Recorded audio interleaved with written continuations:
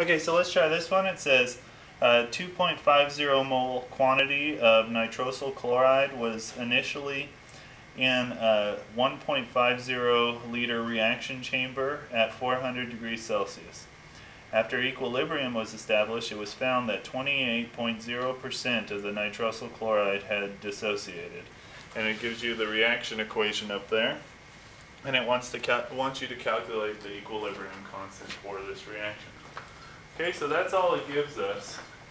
And we need to calculate the equilibrium constant. So I guess the first thing we want to write down is what is the equation for the equilibrium constant. So the equilibrium constant, Kc, is going to be the concentration of the products, right guys? The concentration of the products. Yep.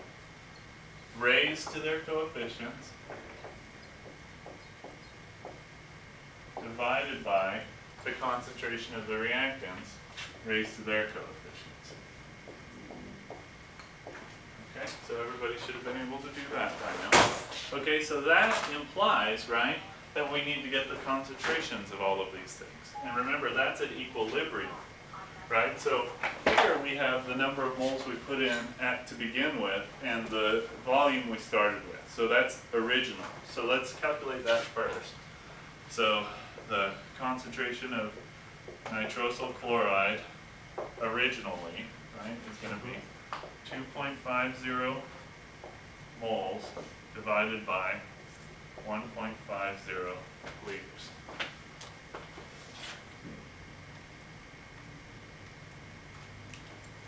Okay, so when we do that, 1.67 molar NOCl. Okay, so that's at the beginning. That's initially, right? So that's not what happens though at equilibrium, or that's not the concentration at equilibrium. In order to figure that out, we have to do an ice table. Okay, so it also gives us a clue as to what's happening at equilibrium. Okay, so this is being 28% dissociated. So let's just keep that in mind. So let's write our ice tables. ICE. Okay, so they're all gases, so they're all going to be in it. And we know that, again, both from the reaction equation and the equilibrium constant expression. We know this is 1.67 molar, and we didn't have any of this, and we didn't have any of this to start out with. Okay? So from this, we're going to subtract, we're going to add, and we're going to add, right?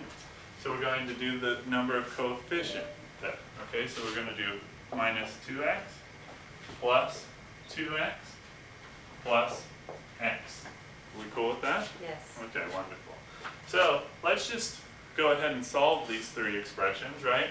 1.67 minus 2x is 1.67 minus 2x.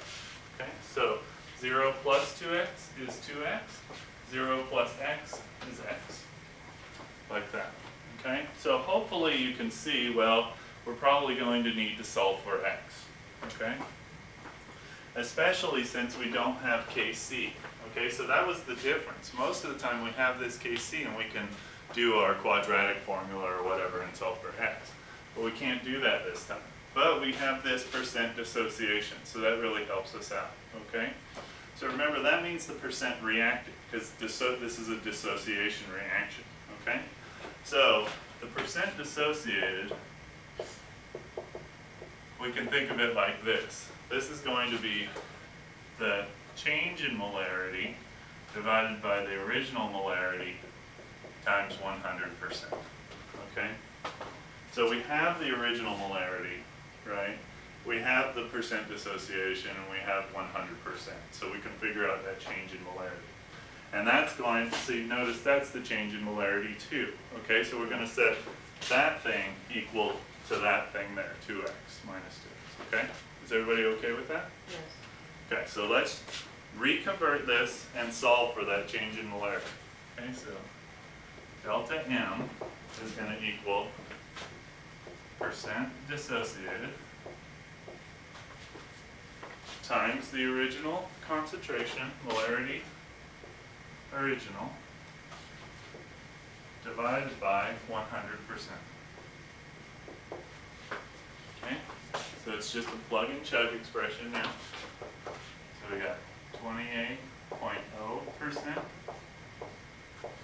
times original molarity, 1.67 molar, divided by 100%. Percents cancel, like that. We get 28 times 0.67 divided by 100. Okay. So that change is 0.467 molar. Okay? So 0.467 molar is going to equal 2x. Okay? Because that's how much it changed. And we don't have to worry about that negative sign because it's going to be negative on this side, positive on that side. Okay, so we're just wondering how much it changed. Okay? You okay with that? Yeah. Okay, wonderful. So let's just accept those two expressions equal to each other. Let's do it up here. So 2x equals 0.467 molar, right? So x is going to equal 0.233 molar effectively. Okay? You guys okay with that? Yes. So we're up here. Yes. Okay. So, what did we say? Well, x equals 0.233, so can I just replace that? 0.233 there. Okay, 2x, well, we know what that equals. 0.467 molar. Okay, and then 1.67 minus 2x, well, let's do that. 1.67 minus 2x, and it's going to be 1.220,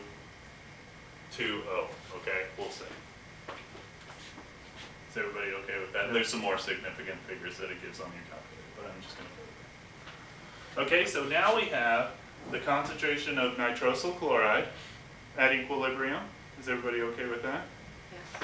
Okay, so let's just write it out if you guys want to. So this is NOCl at equilibrium, right?